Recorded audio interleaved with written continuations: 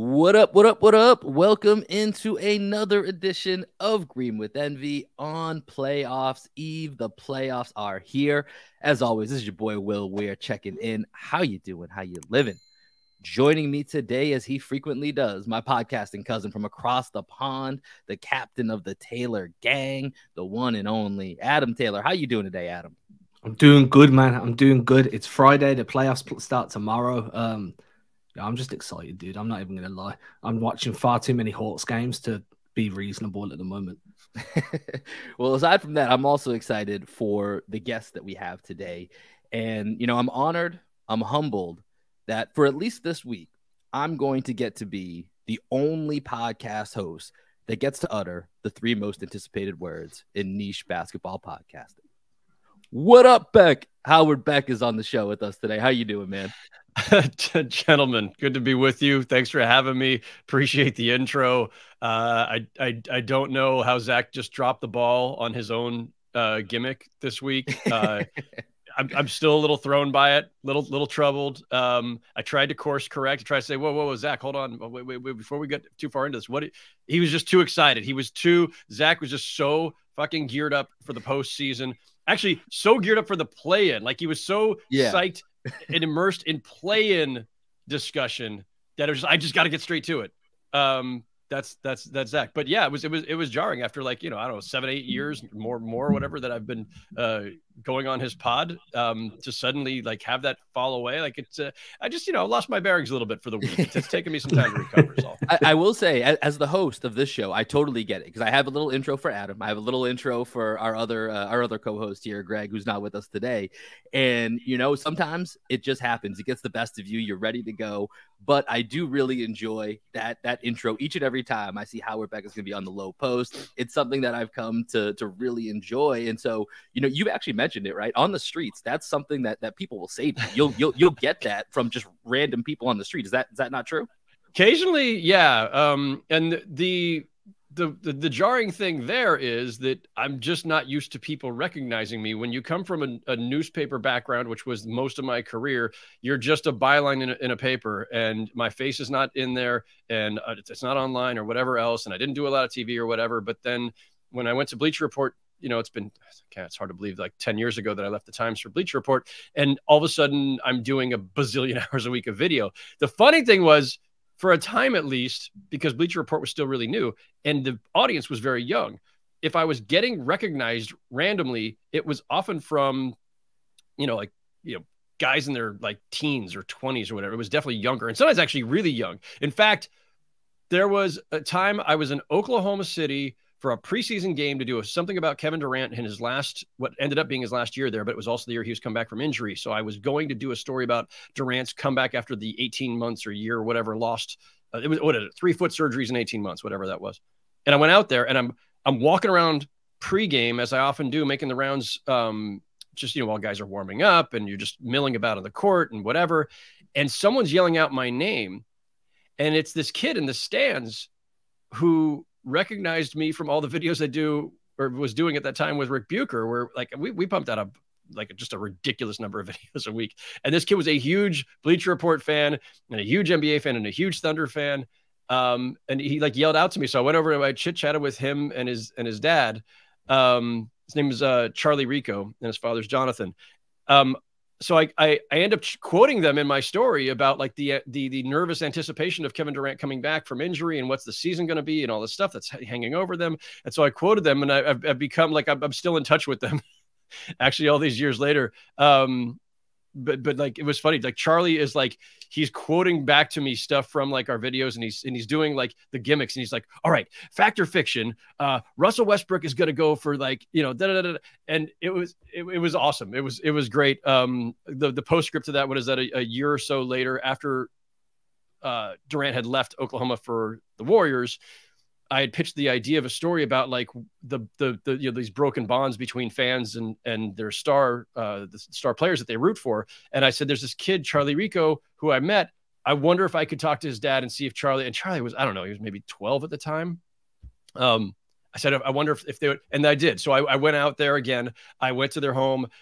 We talked about what it was like to have your heart broken. And yet the awesome thing, the amazing thing, the fun thing about the story, which I did write, was that Charlie Rico, whatever, 12, 13 years old, had a much more mature and philosophical view about Durant leaving than all the morons who were flipping out and burning things and screaming and yelling and saying awful things. And it was such a refreshing thing. And it was great to just kind of see fandom and even the pitfalls of fandom through the lens of, an innocent, preteen basically, who just kind of had a different view of it. Like, yeah, I'm really sorry that he's gone. He was my, one of my favorite players, and I've got like 5 versions of his jersey, but I want him to be happy too, like kind of thing. And it was very cool. Anyway, that's a very roundabout, long-winded way to say that, yes, occasionally, sometimes someone recognizes me, and it's kind of cool. I've never wanted to be recognized as well, because I know that a friend of mine recently started covering the Kings, and he said like the 5th or 6th time he went into the stadium as media, he's kind of walked through the tunnel, he's doing what you said, just kind of milling around on the court, and then somebody just shouts down to him like, "Brendan!" And he's looking around like, how do these people know me? And he said it made him really kind of self-conscious for like 10 minutes. So when I was there for the Celtics game, and I've kind of come through that tunnel and I'm hanging around on the court waiting for the game to start, all I kept thinking to myself was, I really hope nobody recognizes me, because I've been really mean to people on Twitter at times, and this could go quite bad. Yeah. So it happens. Yeah. No, listen, I mean, I've certainly had some, tense moments on Twitter myself, and in general, like there's, you never know. There's always a little bit of a risk you take by stepping into a public space, and look, I never wanted to be a TV guy. I never necessarily was somebody who thought of myself as being out there in that way and being public in that way, or being any sort of public figure. But you do this long enough and you get enough exposure and you go on enough, I've been on documentaries and other things, like eventually, like I still obviously have my anonymity. Like, I am not Stephen A. Smith. I'm not walking down the street with everybody knowing exactly who I am. But I've gotten used to the idea that occasionally this is going to happen. And so it's just funny. Like, I'll be on the subway and I'll get coming out of a subway station, somebody will yell, what up back to me or whatever. And then like people have asked for selfies sometimes, which is always like the funniest thing to me. But hey, that's fine. Like, it's cool. Like, I appreciate that people are that interested in what we do, or that they appreciate what I do. I hope. But yeah, it's weird. A little bit, but it doesn't happen that often, so I don't have to really worry about it. You provide great coverage, Howard. So it makes sense that some people want to recognize you for that. And so while we have you here, let's pivot to some actual basketball talk here, and let's get into it. And we want to spend, to set this up, we're going to spend some time talking here about the Celtics and the larger playoff picture, and then we'll kind of zoom out here across the league. But we're recording this Friday. Like I said, it's the eve before the playoffs. Celtics are playing the Hawks after they upset the Miami Heat in the play-in game. And at least what was a bit of a surprise to most people, us included, we were one of the guilty ones here that were assuming Miami was going to take on the Hawks. We were already setting up for Heat Celtics previews. And I'll be honest, I was dreading it. I'm so sick of that series. Kind of glad to get something new in here. But let's start here, Howard. You've talked before about, puncher's chances from some teams that are, lower down, more so in the West, and we're really talking about the East. But let's just look at this series. Do you give the Hawks a puncher's chance? Adam and I gave our little preview a few days ago, right after the play-in. What are you expecting out of the series?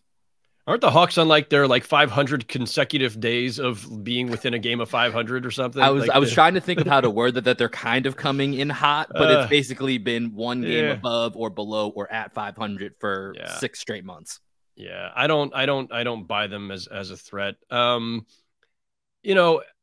Hawks, they've been completely baffling to me all season. Like, I know there was some risk in going out and getting DeJounte Murray and trying to make that backcourt work with Trae Young, but I thought there was an outline there, or there was a best case scenario where they could really complement each other, right? DeJounte Murray can play all the defense that Trae Young doesn't want to. Trae Young can play off the ball some and be a threat as a shooter. They both can play on or off the ball. Like, there's just, there was the potential for this to be a nice complementary, very potent backcourt. And besides that, the Hawks have always just had a lot of good talent hanging around, right? Capella, Collins, Hunter, and everybody. And like, I like their players. I'm perpetually, and by perpetually I mean just the last 2 seasons, ever since they made that wild, unexpected run to the conference finals. But the last 2 years, it's like they're like the lesser than the sum of their parts team. And I think the Raptors have kind of become that too. So this happens sometimes, right? Sometimes the pieces, there's a best case scenario where everything locks in, everything clicks, and you get the best of it. And then there are times where it's like, everybody's deficiencies are just showing all the time, or the chemistry just isn't right somehow.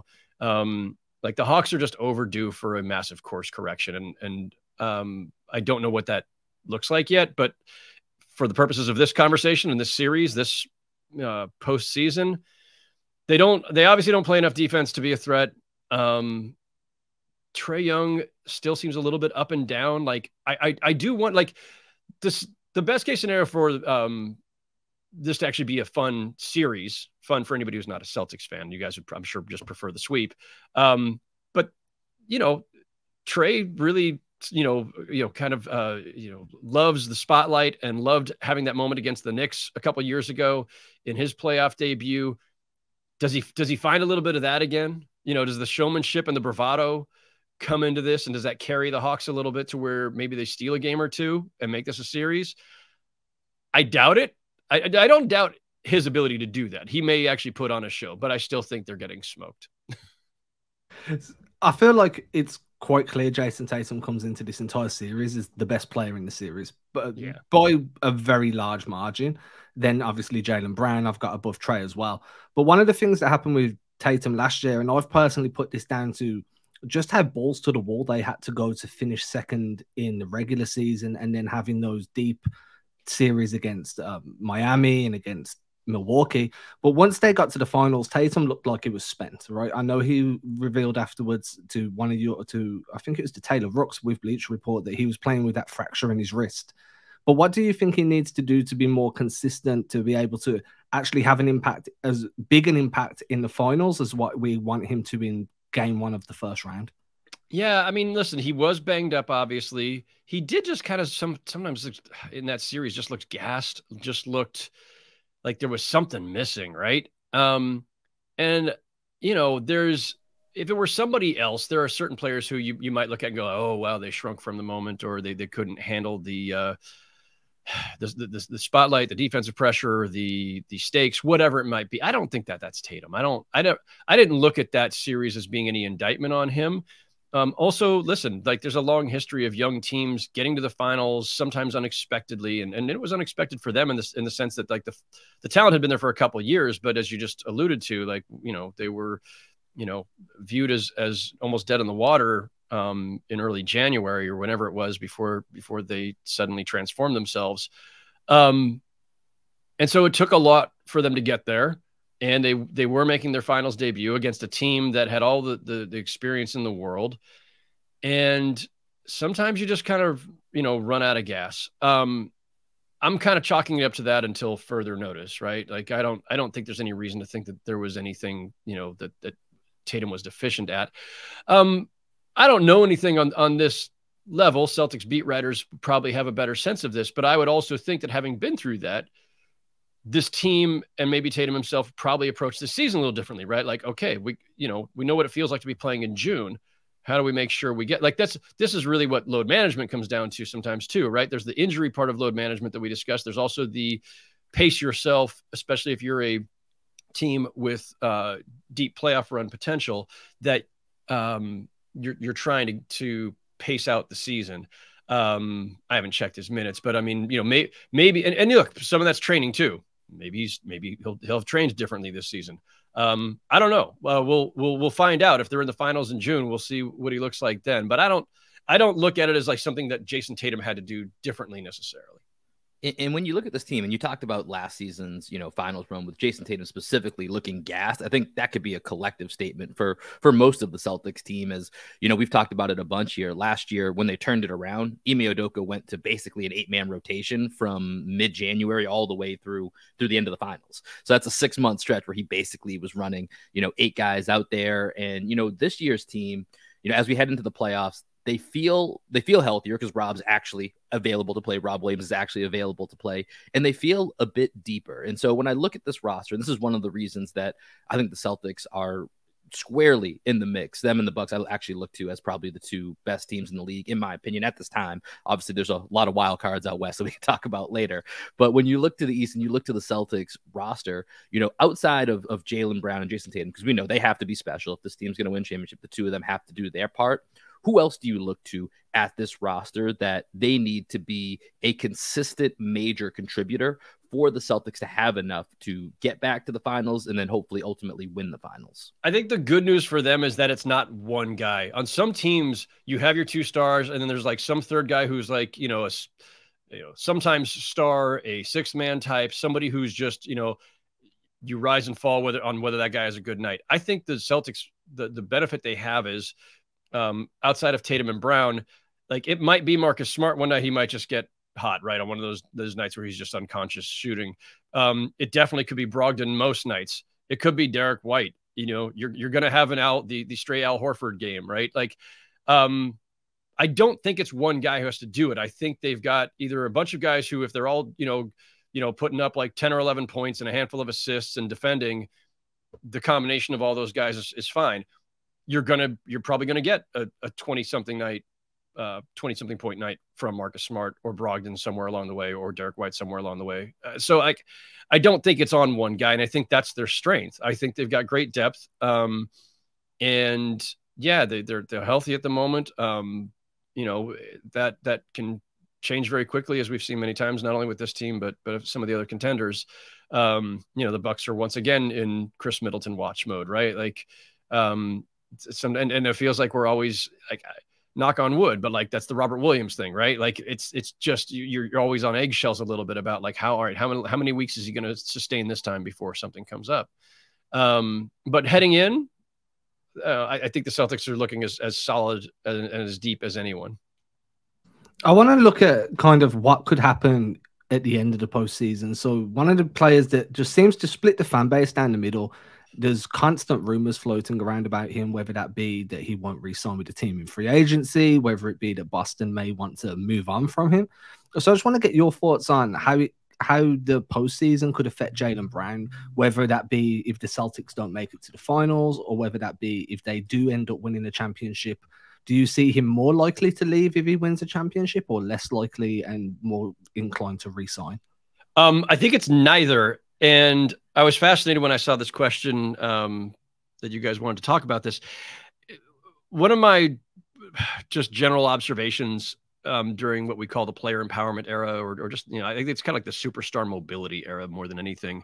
There is empowerment along other lines, but a lot of it is just us talking about the fact that guys don't feel any obligation to stay anywhere. And they should go where they're happy, which is fine. But what does that mean? Go where they're happy. We think of it as being like, well, where can you win the most? But that's not always the case, right? Kyrie Irving left a team that had been to 3 straight finals at the time that he left Cleveland and had won a championship. And he left, he forced his way out. He ends up in Boston. And then he's on another team that could be in multiple finals, and he leaves Boston.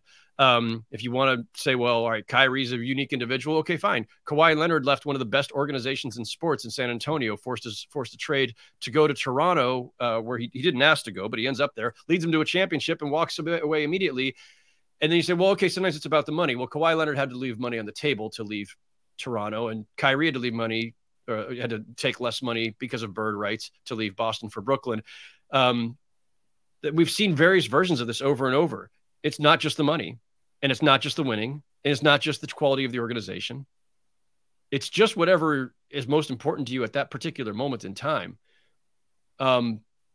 Especially for players in Jaylen Brown's position, who you were drafted to this team. You didn't choose the team. You may like the team. You may like your teammates. You may have great regard for the organization.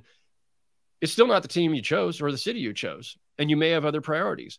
But the one thing I've heard about Jaylen Brown, and this goes back, this goes back a ways, right? When he gave those 2 interviews recently, and especially the one with Logan Murdoch of The Ringer, I was certainly struck, as I'm sure all you guys and all of your listeners were struck, as Celtics fans were struck, by kind of the ambivalence or just, lack of firm commitment to the Celtics, and even, some things that would hint at maybe wanting to look around.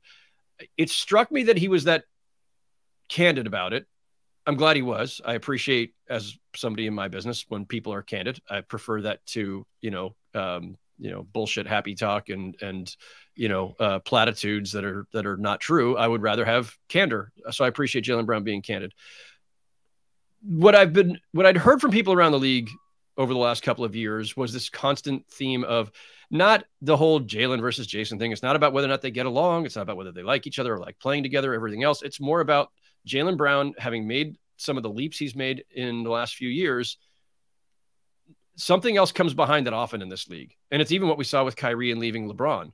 Sometimes you just want your own space to really stretch yourself and be the leader of a team. Sometimes you don't want to be second banana. Sometimes you want the chance to be not just the scoring leader, the usage leader, but the locker room leader. You want your own team. And again, this is not some Shaq versus Kobe scenario. And obviously, I covered those guys back in the day. It's not, it doesn't have to be something where you don't like each other or it's a power struggle. It sometimes just means that your personal goals and your image of what your career could look like might not fit where you are at the moment. And I want to just put this caveat on this by saying, these are other people in the league talking about Jaylen Brown. This is not Jaylen Brown saying this, right? But often when you hear this stuff around the league, it's because people talk. It's, teammates talking, and then maybe it goes to their agent, or it's an assistant coach, and then he talks to his buddy on another team. It's a gossipy league. If it weren't, our jobs would be a lot less interesting. So, sometimes the grapevine is right and sometimes it's wrong. But that's what the grapevine has kind of bandied about in the last couple of years. Yeah, and that's the topic that a lot of Celtics fans know is looming, but don't necessarily always want to discuss. And of course, those articles put it front and center, like you talked about. And listen, I just think that realistically, there's I don't know what he's going to do. I can't read Jaylen Brown's mind, but it seems to me like there's enough valid speculation here, which he has now given, I think, a little bit of substance to through some of his comments, that, yeah, he's probably thinking about it. Doesn't mean he'll actually leave. And we'll see, does he make all NBA? Does that incentivize him to stay? But again, that was actually going to be a question I was going to ask you, Howard. Yeah. Did he make your all NBA team? He did. Okay. Second team, third team? I think I had him second team. It was such like the voting this year really stressed me out. It was a rough. And for the fans, did you put him down as a guard or down as a forward? No, I had him at forward. Forward. That's the play. Well, I kind of listen. I don't like messing around with this stuff. Like, the league leaves it up to us in certain cases, right? Like, you're not going to be able to reclassify Joel Embiid as a guard just to free up a center spot or whatever. But especially swingmen, guys who are clearly by shooting guards who swing to forward or forwards who swing down to shooting, or like that. That's easy. Like, I don't have any qualms about that. But I was not going to, like, Sabonis could have been at forward. Like, if you really wanted to get like Jaren Jackson Jr. as your third team center, or Adebayo or somebody, you could put Sabonis at forward. But Sabonis played like 99.9% of his time at center this year. Like, I can't do that. But in the case of Jaylen Brown, and given that there were way more worthy guards than there were worthy forwards, I had no problem doing that. But anyway, so he'll be eligible for, if he makes all NBA, he'll be eligible for that extra 35, 40 million or whatever. But listen, again, in an era where guys make 200 something million in a single contract and make hundreds of millions if you're a star in the course of your career, it's no longer as big of a deal to leave 30 or 40 million on the table as it was 10 years ago.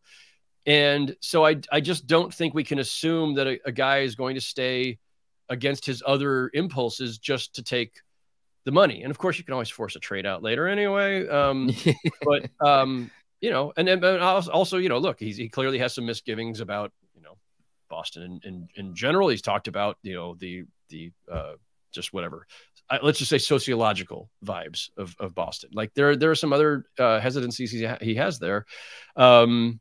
So I'll be fascinated to see. I'm not predicting anything, but I don't think we should be shocked if he leaves. Yeah. I mean, it's definitely on the table. That's certainly in the realm of possibility. But as we talked about, 30 to 40 million is sometimes still 30 to 40 million.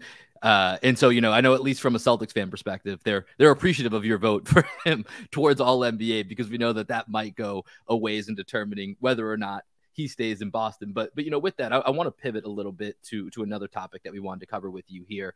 So for the second year in a row, the Celtics are entering the postseason as a number 2 seed with a rookie head coach. This year, it's Joe Mazzulla. And I'm sure there's another example out there of a rookie head coach being being back-to-back years for a contending team. I'm sure maybe there's one, maybe there isn't. I'm not actually sure on that. But with Joe Mazzulla, it's been an interesting ride. And so, I want to do this. Adam, I want you to give Howard kind of what our vibes have been with Joe Mazzulla throughout this season. And then Howard, I'd like you to react and kind of add your own input to it, but to give you kind of our perspective of where we're coming from Mazzulla, to get that local versus a national perspective. So I'll let you start it here, Adam. Okay, so I'm going to leave the actual basketball take until the end of this. So the first thing is we feel like he's the word Will uses is a cyborg, right? So we feel like there's times where he makes a joke where a joke isn't needed. There's times where he seems a little bit frazzled when he's speaking. He's still testing the waters of what human interaction potentially is supposed to look like. Yeah, he missed out of kindergarten, high school. There's no human social interaction there. So a lot of Celtics fans kind of feel like his personality is not great for being in front of cameras. We also find it really weird that he admitted to taping his mouth shut while he sleeps. That just doesn't seem normal at all. And then from a basketball side, we think his offensive game plans are excellent. His offensive X's and O's playbook's great. His defensive playbook's improved, and he's improved as a coach in terms of game management through the year. But definitely from the personal side of things, we'd really like to see what a national cover thinks of him, because in the Celtics little universe, he's a peculiar dude. I haven't spent much time around that team, and I do not know Joe Mazzulla myself. And you guys, I'm sure, watch. Not only are you watching more of the team, but you're probably watching more of those press conferences than I am. But I know what you're talking about. Like, clearly, yes, I've seen some of that. The personality quirks. He's definitely kind of a different cat. I also do think, like, it's interesting with young coaches in this league when they first get the chance to be head coach, and you're elevated because you have shown some combination of your X's and O's aptitude, your great ability to communicate with players, your kind of just grasp of the franchise you work for, right? You've got a good relationship maybe with the GM. Like, there's all these different factors that go into it. And usually a guy gets elevated because they've shown they're ready as a basketball matter, right? And two major things there, right? There's the strategy side of it, and there's the relationship side of it, communicating with your players. It's not until you actually get in that role, the proverbial 12 inches to your right or left or whatever it is on the bench that coaches always talk about, where you then see a guy's personality in a little different light, and the way they handle pressure in a little different light. And it's funny. You could be the greatest X's and O's person in the world, but not everybody's actually as well suited to sit in that chair with all these microphones in front of you and all those cameras and all those lights. And it's an important part of the job. You are the primary spokesperson for the organization, especially in this era where GMs don't talk nearly as much as they used to my chagrin. So you are the representative of the organization. You are the voice of the organization on just about everything, disciplinary matters, even things like, free agency comes up, and you're going to get like Brad Stevens like twice or three times a year, maybe. So in the meantime, if there's something looming, it's going to be, hey, Joe, what do you think of the fact that, Grant's obviously seems like he's pressing a little. Do you think he's thinking about his free agency? Whatever. I'm just making that up off the top of my head. But things like that come up where, like, you're the coach. You have nothing to do with the contracts, but you are the face of the organization in that role. And so all of which is just to say that, like, there's a lot that has nothing to do with actual basketball and drawing up, out of timeout plays, right? There's other stuff you got to handle, and we don't know if somebody can do it until they actually get there. And then sometimes they have to ease into it, right? And some of them don't have the personality for it. And like you mentioned, Adam, the idea of just Joe testing the waters of like, maybe I'll try a joke here.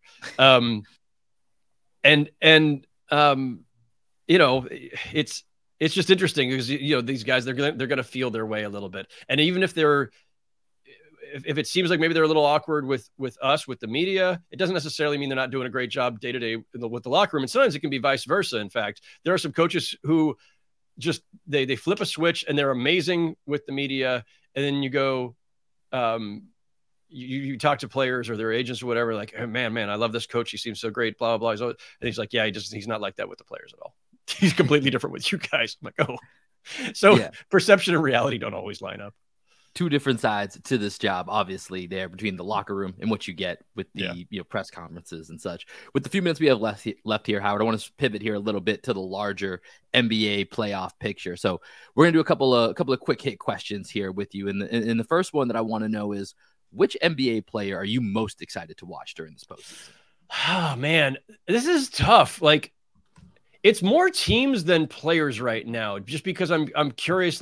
I'm insanely curious to see what happens with the Lakers having like salvaged their season from the wreckage and now have a chance to do something. I'm insanely curious to see what the Kings do as a team that, you know, is back in the playoffs after, like, you know, 50 generations of Kings fans have, you know, died off in the meantime. Like the poor Sacramento fans. Oh, I'm very happy for them now. I guess I would start there, actually, like Fox and Sabonis, right? You know, De'Aaron Fox, who, you know, came into the league with such promise and like just this electrifying player, but they can't make the playoffs. And, you know, he's every year that goes by, he's getting more and more criticism. He's, you know, everything I perceived of him over time and just my own brief dealings with him is a great kid. He is a really fun player to watch. And this is his first chance. And Sabonis, you know, that pairing, that partnership has just been brilliant, and they play a fun brand of basketball. So it's kind of stuff like that. I'm just more curious to see just how some of this stuff plays out, because this is a very strange postseason, especially in the West. So I'm going to go with which team has the most to lose if they get bounced earlier than expected. I don't know what order to put these in, but the Sixers, Suns, and Warriors all have, I think, high stakes, right? If the Warriors flame out, like the volume of the discussion of, is the dynasty over and is the breakup coming, whether that's Bob Myers moving on because he doesn't have a contract, whether that's then, does that trigger something with Steve Kerr because Steve and Bob are so tied so closely together, whether it's, you know, Draymond Green opting out and, you know, Clay, like, you know, or trading Jordan Poole for all I know. If the Warriors are out early, man, that conversation will consume the rest of the offseason. But, you know, the Sixers have a lot at stake because there's always the James Harden factor, not only his ability to step up in a postseason and support Joel Embiid's efforts, which they very much need, but this weird, persistent, won't go away rumors of maybe Harden going back to Houston, which still makes no sense to me whatsoever. Not for him, not for the Rockets, not for the universe at large. It's strange, but I think there's one industry that's pretty excited about him coming back to Houston. I mean, you know, quite possibly, maybe they're pushing this the whole time. Maybe that's the secret agenda that's going on. But if the, you know, there's already been, you know, there's been speculation about Doc Rivers' job security for quite a while too. And then the thing is, like, if you're changing coaches, and especially if Harden leaves, then it's going to reopen the door to the, is Joel Embiid going to be happy enough there, and that kind of stuff. Right. So there's that. Again, especially if they're out early, whatever early might mean. Probably anything, in their case, probably anything short of the conference finals. And then there's the Suns. Like, okay, Durant's under contract for several years, so there's no fear in some respects of like, okay, well, you know, hey, we got him in. He was hurt. He played a few games. If we lose early, fine, whatever. We come back next year with him there from day one in training camp with all these guys. We'll be fine.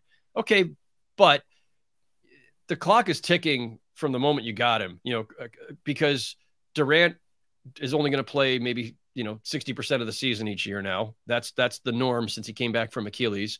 And Chris Paul's already got 1,000 miles on him, 10,000 miles on him, and is showing clear signs of erosion.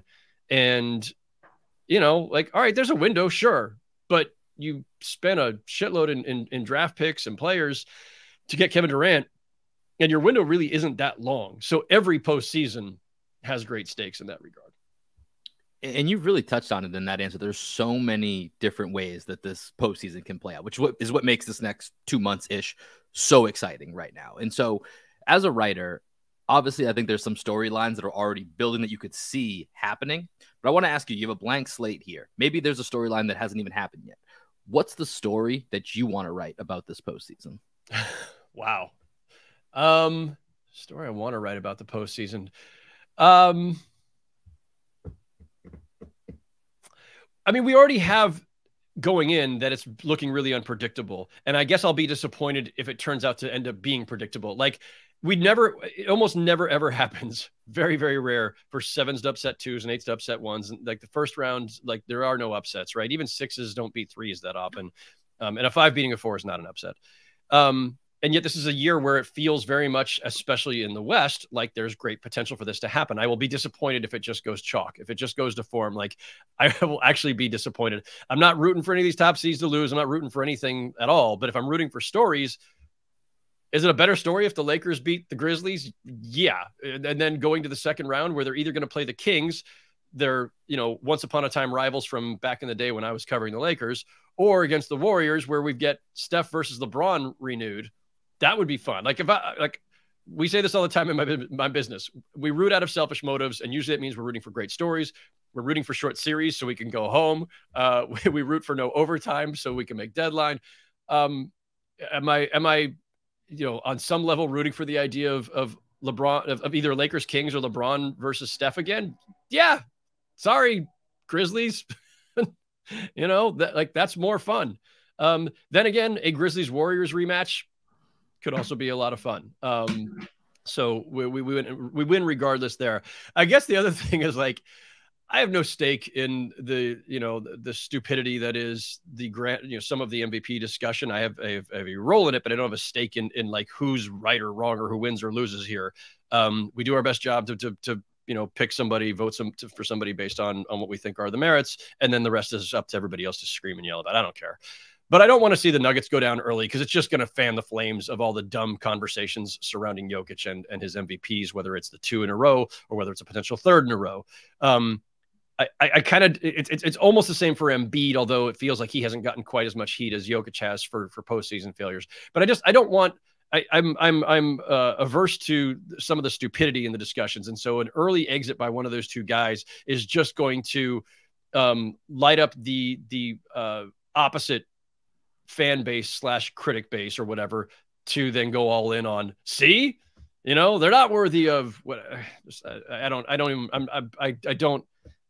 that's coming probably at some point regardless. And I don't even want to hear it. So I'm going to take my last question with this because I know we're pretty much out of time. So finish this sentence. At the end of this year's playoffs, everybody will recognize.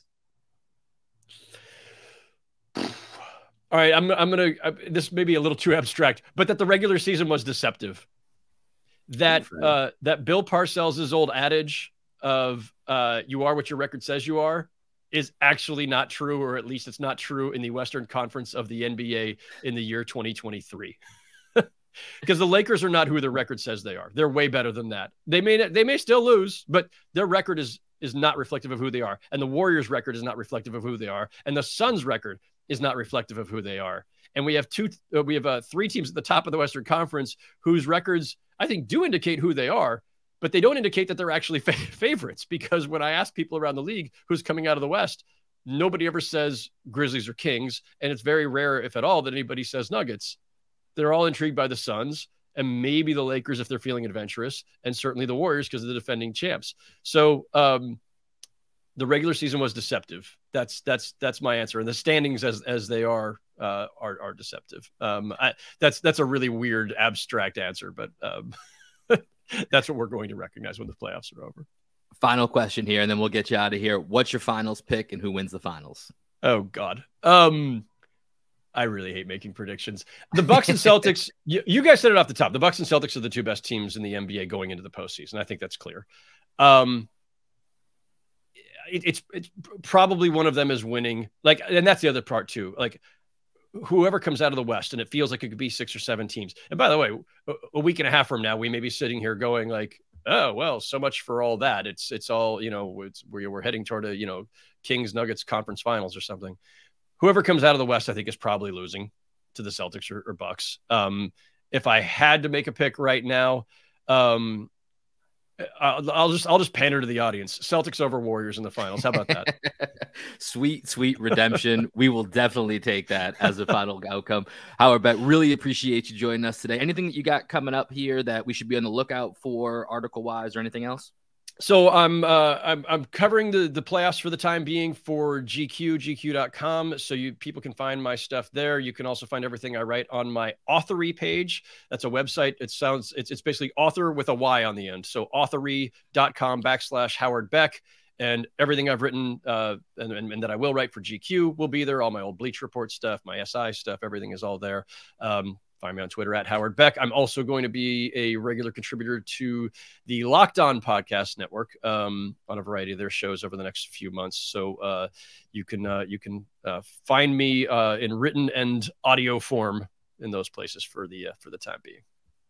Howard Beck, appreciate you joining us. Adam, always a pleasure. We'll be back with more content. We'll have another in-depth Celtics Hawks preview dropping the morning of Game 1, so make sure to stay tuned for that. But for now, that's going to do it for this episode of Green with Envy. And on the way out, you're going to hear our guy, Greg Manakis, his band down here in Austin, Texas, Black Sheep Optimist. Peace. Love you.